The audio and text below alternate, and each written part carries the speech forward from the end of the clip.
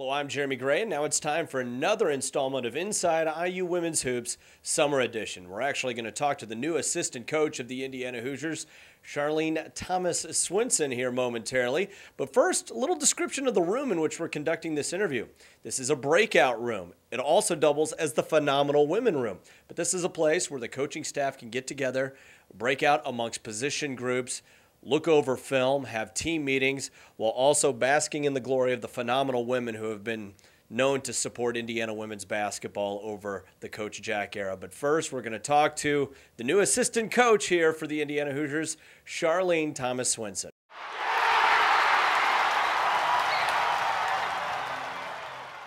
All right, now we're going to get to know the new assistant coach for the Indiana Hoosiers, Charlene Thomas-Swinson. And Coach, first of all, welcome to Indiana. And second of all, looking at your biography, you've got a wealth of experience. And let's go back to your playing days.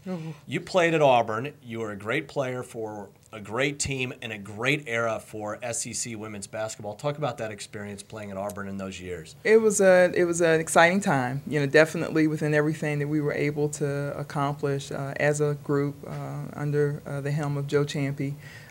We had some great experiences. Young lady by the name, I played alongside of Vicki Orr, who was a three-time Olympian, ended up being a three-time Olympian, a Ruthie Bolton that ended up being a four-time Olympian, and several others. But you know, we just were able to enjoy, in my 4-year stint of being there, I was able to get to NCAA tournament 3 of my 4 years. And so from my sophomore year on, it was an excitement, and you know, it was just kind of one of those hard work paying off kind of mentalities, and it was very, it was just very exciting. And if you look at it from a historical standpoint, that really appeared to be the era where women's college basketball really took off. The battles between Auburn, Tennessee, Georgia in those years were absolutely epic and memorable. Most certainly, and you know, that's kind of how we prepared ourselves, you know, in our practices in reference to where we wanted to make certain we surpassed in reference to beating the Tennessee Helm and the Georgia Bulldogs, as they would say. I think the biggest thing, though, was just making certain that we were able to, we wanted to set our own footprints in reference to being able to start new marks in reference to what we wanted to give to the game. And it was a really exciting time. It was a lot of hard work, but definitely worked well, you know, well paid for in reference to what we were able to accomplish. And you were able to parlay your playing career into assistant coaching and learning opportunities from your alma mater as well. Most certainly.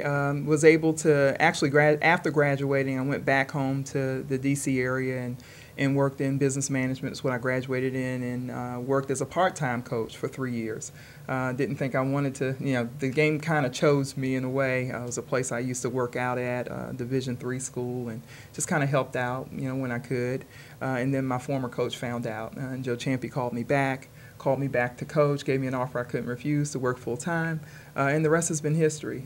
Went back and worked for him for 4 years, and within my 4th year of being there, we were 4 points shy of getting into a Final Four, lost in the Elite Eight, and then I had an opportunity. St. John's University offered me a head position, and it was attractive to me, getting back closer to home, the East Coast, and did that for 3 years. And a very good friend of mine, Carolyn Peck, who at the time had had her own opportunities to open up for her, had just won a national championship at Purdue, and she offered me a position to work alongside with her in the WNBA. And so I thought it was a wonderful offer to take up, and we did that for 3 years. And then I went right back into the coaching realms again collegiately.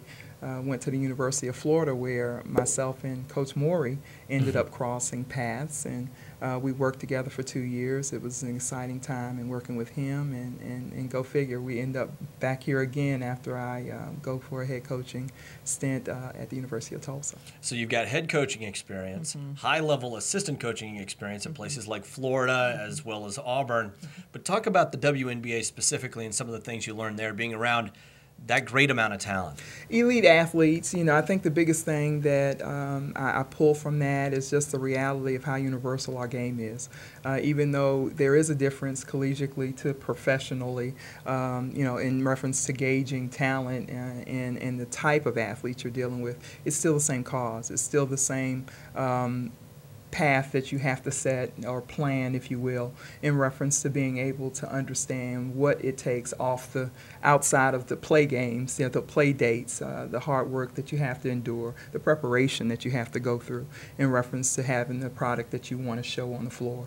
But definitely a wonderful experience in Orlando at the time, and within everything, had an opportunity to really coach some fine athletes. In reference to the team that we were lucky to have in Orlando, all had been former SEC players, and that normally doesn't happen on professional teams. And so, young ladies that I had an opportunity, not the fine opportunity to coach against in the schools that they were playing at, but knew their talent, knew what they could bring. But just the athleticism, the commitment, the hard work mentality was one thing that was universal from the professional side that I bring back, and being able to give that to some of these young ladies collegiately. Well, if there is a Bloomington area husband and wife 2-on-2 basketball tournament, I'm going heavy on your family. You were an outstanding player. Your husband was as well. Definitely. And ended up parlaying that into an NBA career. He played for the Phoenix Suns alongside Charles Barkley, another Auburn guy. What was his experience like that, battling Chuck in practice? Well, again, he was a sponge, really. When you go into a situation like he went through where at that time Charles had about 10 years of vet experience. He was the rookie, so he had a lot of the brunt of things that he had to take from Charles and could not dish it back. But competitively, he said those practices were very competitive, and he wouldn't trade the experience for the world. And then talk about what it was about the Indiana position that was especially appealing to you. Definitely just being able to come and coach alongside of Coach Jack. She is a tremendous coach. Actually, we crossed paths when she was at Syracuse. I was at St. John's. And ironically, Coach Jack and I played against each other when she was at Syracuse as a player. So we've had some crossroads, but just an ideal and phenomenal woman in reference to what she brings to the table from an X's and O's standpoint, and her experience, to come from Michigan State with the things that she did in helping Joanne McCauley. And ironically, that crossed paths because Joanne worked at Auburn as well. So just a lot of close coaching ties, but just the respect that I have for both Coach Jack and Coach Morey, and the excitement to be able to work and spend some time with Whitney Thomas, because she was a phenomenal athlete herself in her right in reference to what she was able to bring here at IU. Well, you can tell by the resume, a perfect fit here from Indiana, and she's also a perfect fit, as you can tell, personality-wise. Thank you so much for joining us on Inside IU Women's Hoops Summer Edition.